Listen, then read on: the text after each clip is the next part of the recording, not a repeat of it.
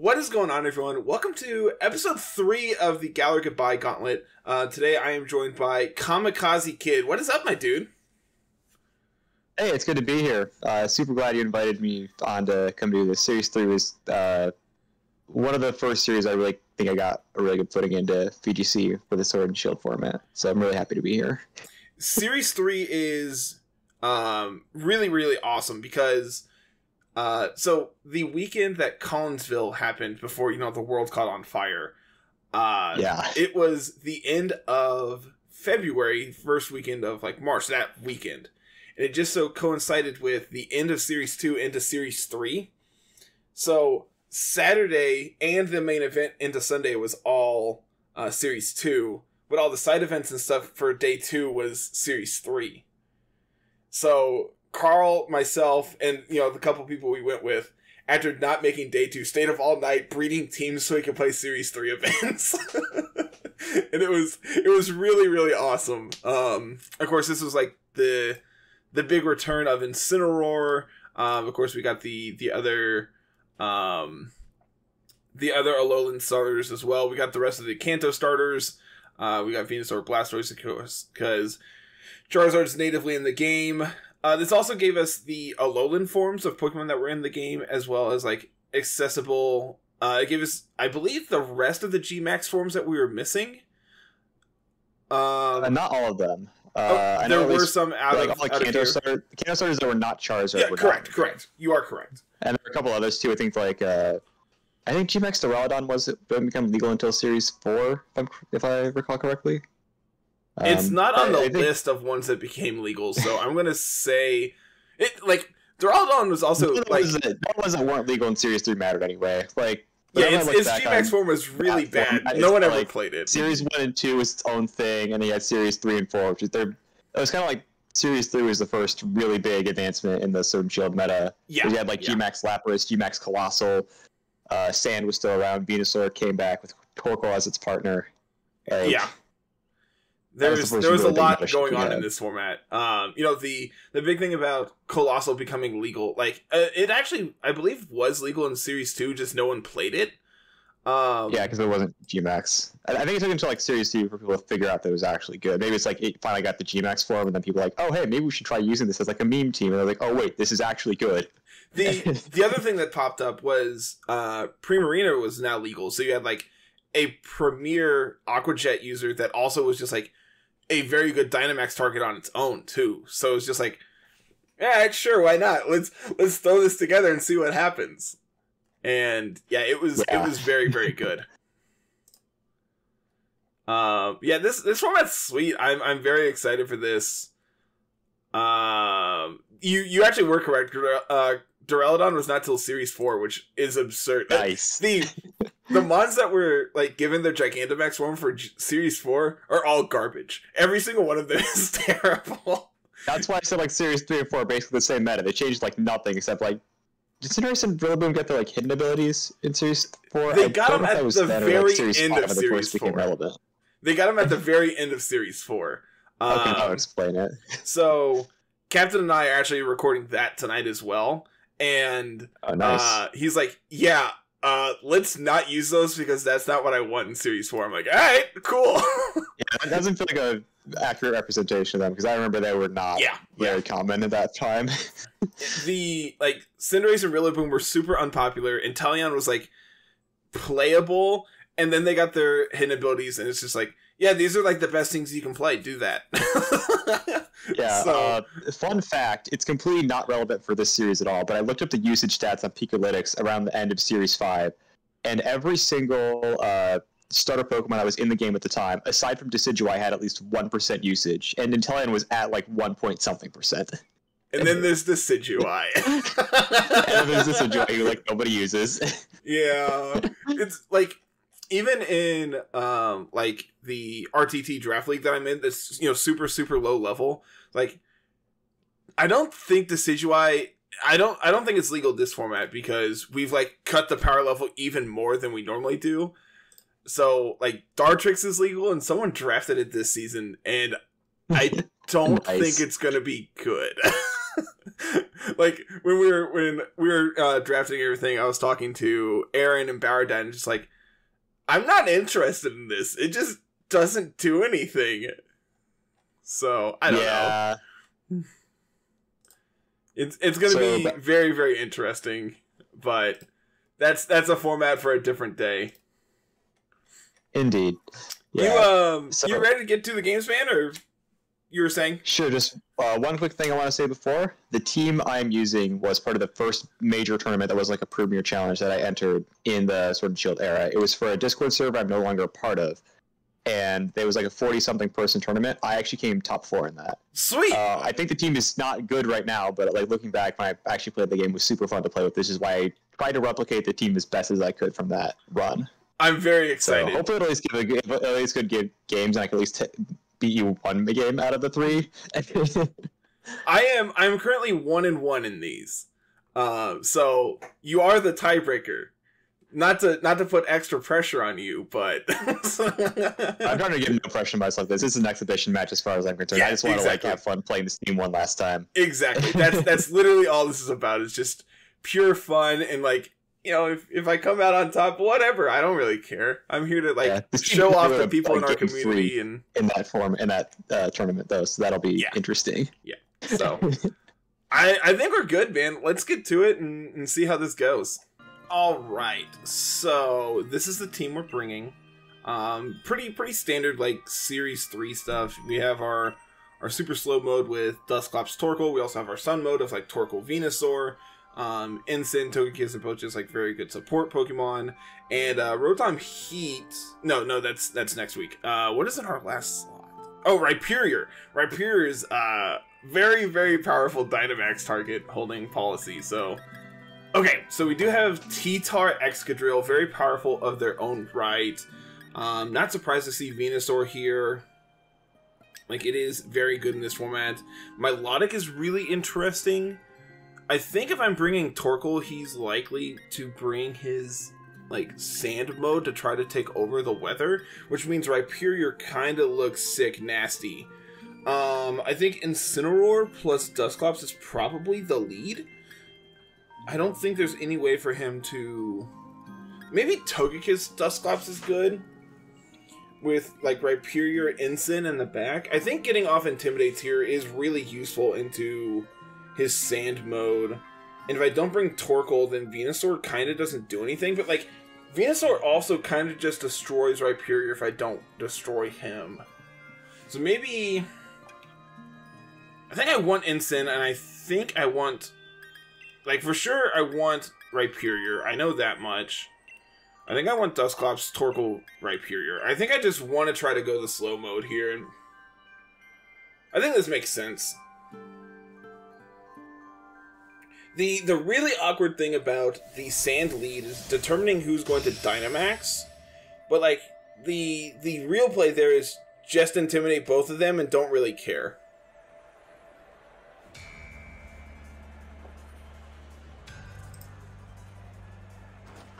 It's going to be Grimmsnarl and Milotic. Okay, so this is going to give Milotic an competitive boost, but I'm kind of okay with that.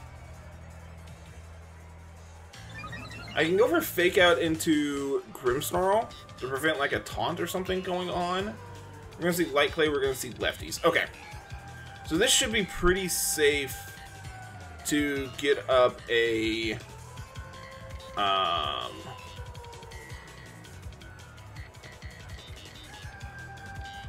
think I want a Parting Shot, actually, off the Grimmsnarl. And go for Trick Room here. It's gonna T-Wave. I mean, like, as long as we don't get parried, we're fine. Muddy Water, that's also fine. Ensign does hold on, which is, like, awesome for us. We do get our Parting Shot off. This is going to let us safely bring in Rhyperior. I would really like to know if I'm going to get my, my Trick Room off before I make this play, but, like, this is the play I have. Okay, perfect. So, like, obviously he's going to set Reflect here, and I'm fine with that. Because I am just going to Max Quake his Milotic to get a boost there, and I'm going to go for a Bulldoze this turn to proc Policy. And because of the paralysis, I'm guaranteed to be slower than the Rhyperior here. So again, as long as we don't get parried, we are good to go. Like, obviously he is going to set Reflect, so like my damage output is going to be less than I would like, but at the same time, I'm going to punch him really hard. that's the general oversight here, is punch the Milotic really hard because it's our biggest threat right now.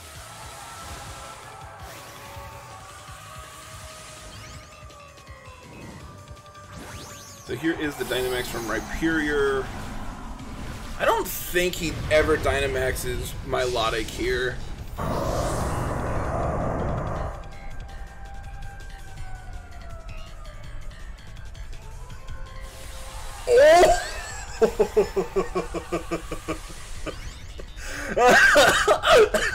Oh no! Okay, so this is really bad. Because not only is he going to set Reflect, he's also going to get another competitive boost because I'm going for Bulldoze here. So, Rhyperior's really, really dead. Oh no. Oh no. I didn't even think about competitive off of Bulldoze. Oh no. I'm gonna need to crit through these screens, and I don't even think that's enough. Oh man, Milotic is really good into our team. Not even something I had considered.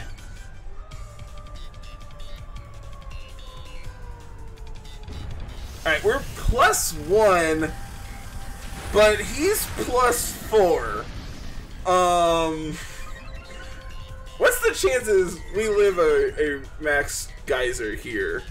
Probably 0? Probably a big ol' 0%? I would classify that as 0%. We're so dead. Oh, Max Milotic is definitely the play, and I played like a dunce. Okay, definitely gonna need to tighten up in these last 2 games, because I don't think there's any way we possibly win this one now. Eruption. Yeah, he played me like a fiddle. Oh. Okay.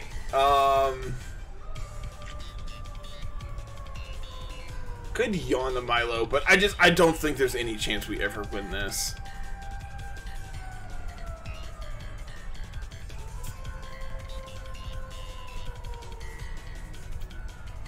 So, I don't think Ensign's good. If he's going to rely this heavily on Milo, I think bringing Venu is actually good. How much does this do? Honestly, that did damage. We're dead, but that did damage. Bye, Torkoal. You tried, buddy. You did your dangdest. Oops. Guys, did you know Milotic's really good?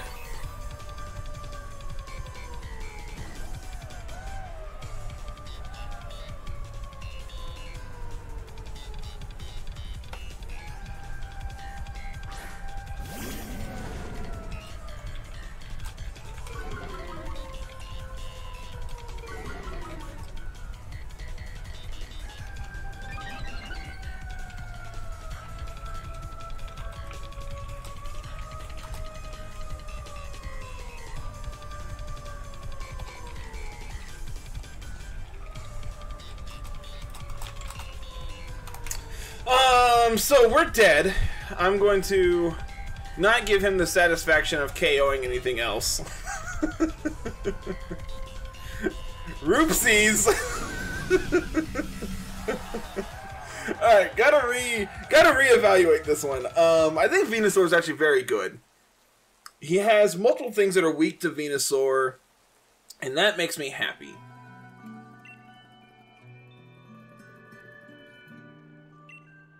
So let's try that again. But this time with effort. Are we... Oh, nope.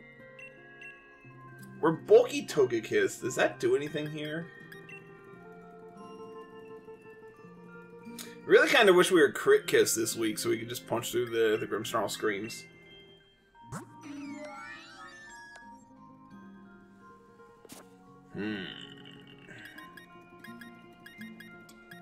Alright, we're making the adjustment. We're going in on Venu. I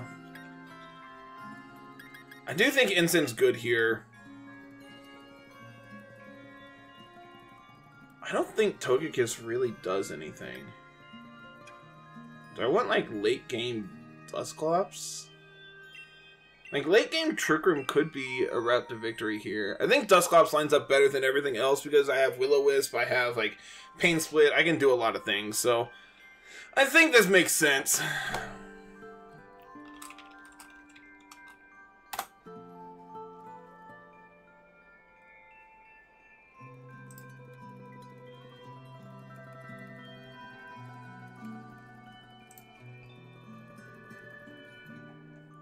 So let's try this again with more effort. I'm really hoping we see the Milo on the lead again because, I don't know how we beat it otherwise. It is the same lead. It's going to be Grim Milo. Maybe we make the Milo sad and put it to sleep.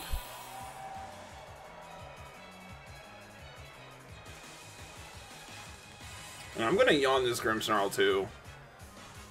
Let's just make everyone really sleepy. He's gonna go for Para onto Venusaur, I'm assuming.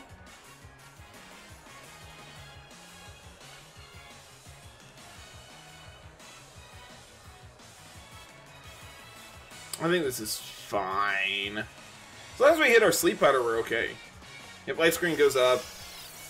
Light Screen going up means no T-Wave this turn, which is good. We missed! No! Okay, we're fine. We're fine. Wah wah!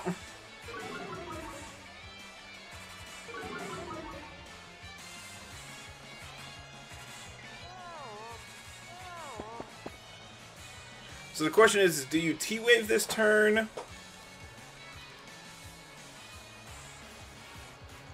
I kind of want to swap out into Dusclops, anticipating a T-Wave this turn.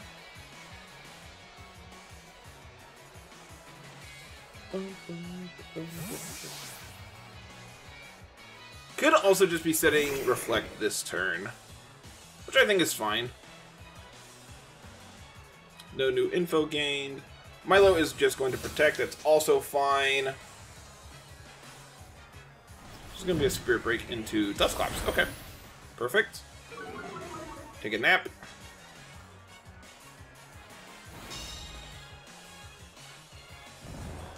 And then, again, I think I'm just going to continue to pressure this Milo.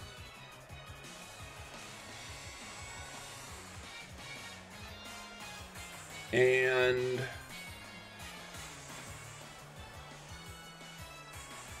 yeah, we'll double the Milo slot this turn. Torkoal naturally avoids.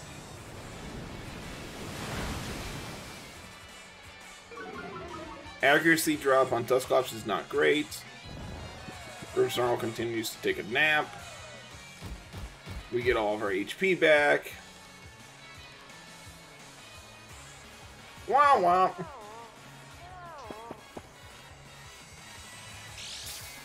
They're going to recover with lefties. Okay, so we're in a position. We are in a position. I would classify it as that. And then we'll go back into Venu this turn. Like, we haven't really done anything this game.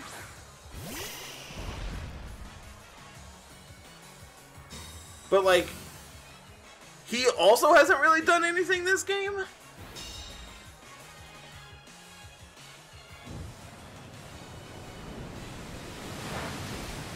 It's fine. Don't wake up. Okay. So I think this turn I'm going to swap. Actually, I think I'm just going to click Eruption. I want to click Eruption. I think I could just swap here back into Dusclops. And we'll go for an Overgrowth into Milo. This probably doesn't KO, but it is going to do some significant damage into it. And this also lets me reset Sun here shortly as well.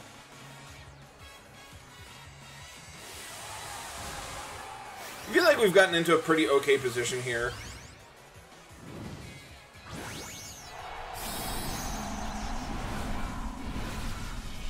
Big Venu. No Vine Lash. It is just going to be Overgrowth, but I mean that's extra recovery for our Life Orb chip as well, so I'm pretty okay with that. Grimmsnarl is going to stay asleep for another turn. We are going to get to fire off a pretty decent Overgrowth here. This is Life Orb boosted, but it is behind screens. Really good damage. Milo's guaranteed to sleep this turn. This is one of those instances I wish we had Ally Switch on our Dusclops here.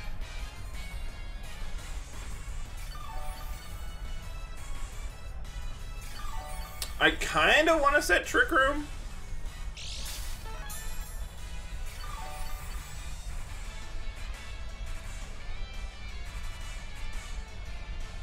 Could be T-Wave. I'm going to go for Trick Room this turn. I'm going to go for the Quake into Milo. Based on the damage we did with Overgrowth, Quake should KO. Milo goes for the Protect, doesn't get it. Grimmsnarl does wake up, goes for T-Wave, but that's fine because I'm setting Trick Room. So as long as we connect this turn, we're fine. That's unfortunate. But it's okay, we get Trick Room up, and now Venusaur is going to be slower than Milo thanks to the Para. So, again, kind of okay with this.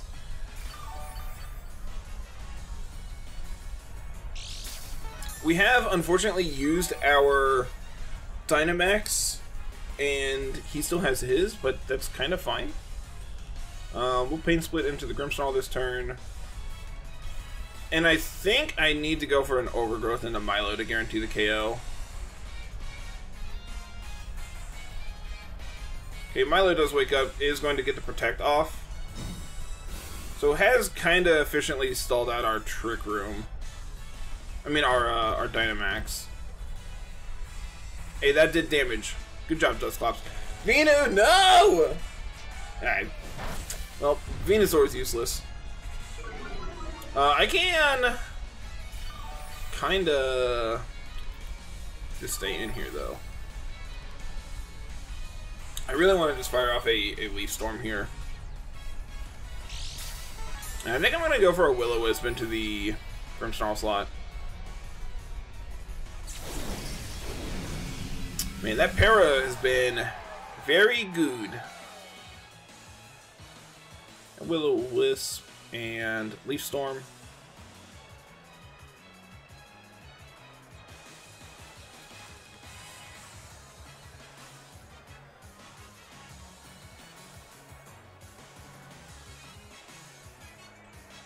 And like we still have Sleep Powder pressure for the end game here.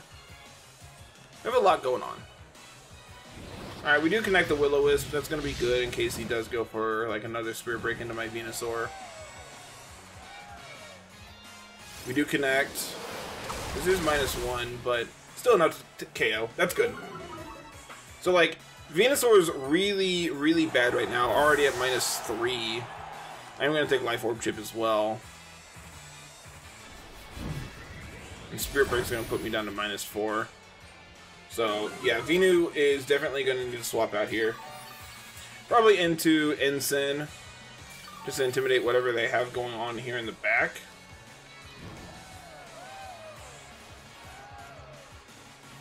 Light Screen's also gone, so he may want to reset that this turn. Could be T-Tar, could be Excadrill, could be both. Showing Will-O-Wisp means he has to play around that now. It is T-Tar. Is this our last turn of Trick Room? Or do we have one more?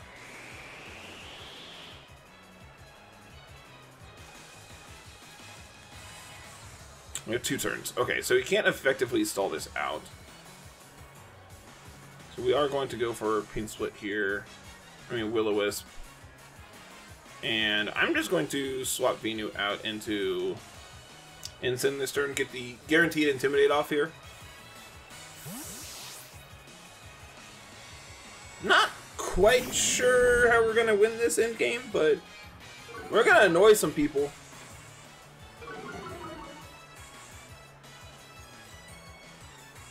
Yeah, T-Tar protects, that's fine. T-Wave into my Dusclops, that's also fine.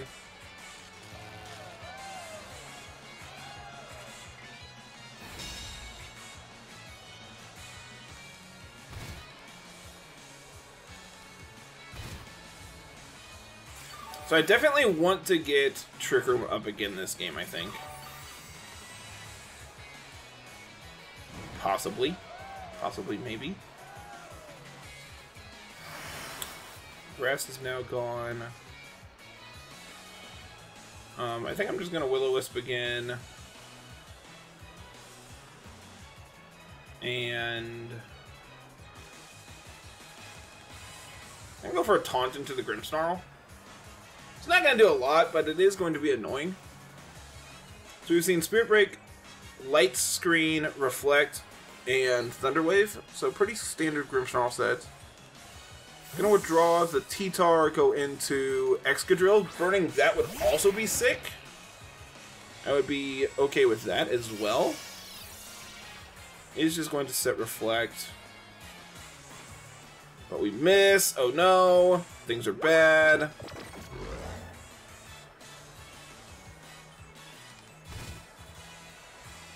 So I think this is Trick Room plus swap into Venu.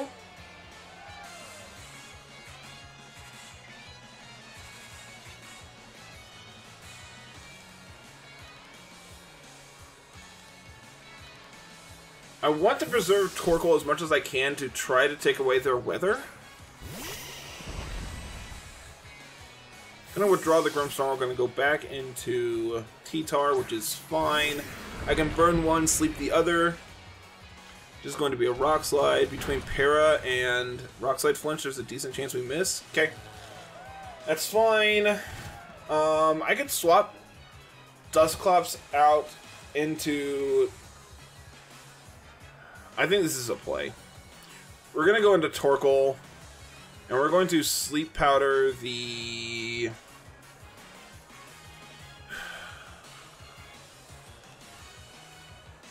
Excadrill. It's the faster of the two. I think this is good. I don't know.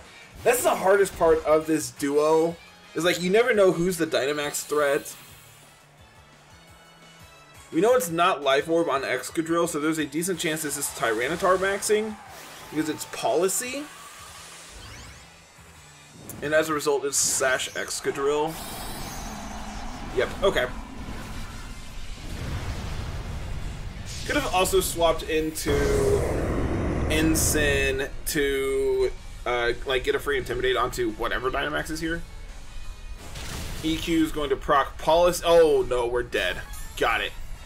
EQ to proc Policy is very, very bad for us. I also kind of expected Venusaur to try to outspeed this Excadrill.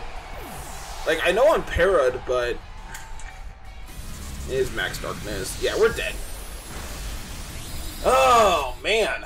Put on a clinic today.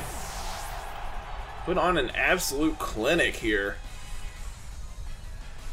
Like, the fact that they're now +1 after Intimidate here is really bad for us. I can go for Fake Out plus...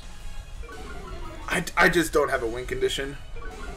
My only damaging move is Bulldoze and Snarl, so I don't really see how we win this one.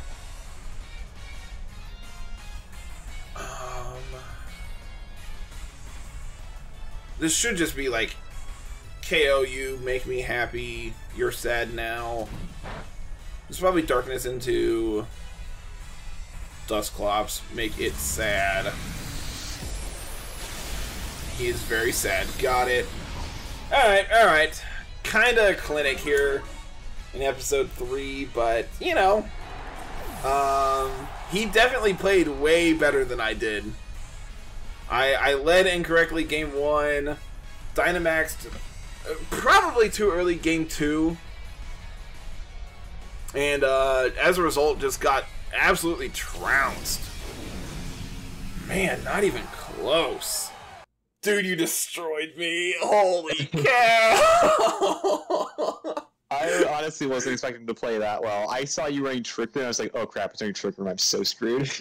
And dude, like, that was my thought, is like, if I get Trick Room up, I feel like I just run a clinic here. And then like, alright, cool, I got it up, turn 1, no big deal. Oh, I'm dead. Got it. Awesome. I even said, he's not going to max Milo. I don't have to worry about that. I'm fine.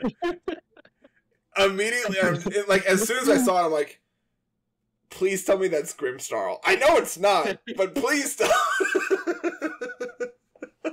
Yeah, I just kind of realized that, you know, you're probably going to bulldoze. Yep. And then I was also figuring, like, maybe I could KO at +2. You probably can't KO me in return. And, like, I had Tyranitar Exeggutor in the back, who was not that great into that matchup. So I'm just like, the rest of it's, I'm like, yeah, I'd always go for it. And then it worked out really well. Yeah. I mean, 100% the correct play, because it wasn't until after I locked in and, like, I saw you Dynamax, I went, I'm bulldozing. I'm oh, no.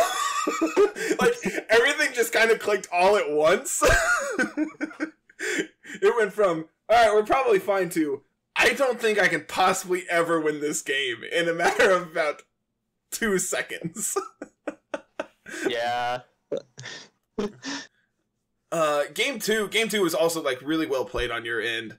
Like, obviously the Sleep Powder miss turn 1 makes a difference. Honestly, I think you got screwed over really hard by luck, because not only did you miss that Sleep Powder, you missed, like, a pretty big Will-O-Wisp onto... Yeah, that's also true. Didn't miss, but also, like, you lost 2 of your 3 turns to fully paralysis. Yeah, and, you know, like... you know, that's the game we play. Like, you can't be upset at RNG all the time, but... Man, it's been a while since I've had that terrible RNG. Yeah, I think if you probably KO Milotic and don't get screwed over, you probably have a much better shot of winning that game. But yeah, probably. Like, if I connect the Sleep Powder on turn 1, I think I immediately just Dynamax turn 2 and, like, try to KO Milo, and then from there it's just like, cool, whatever.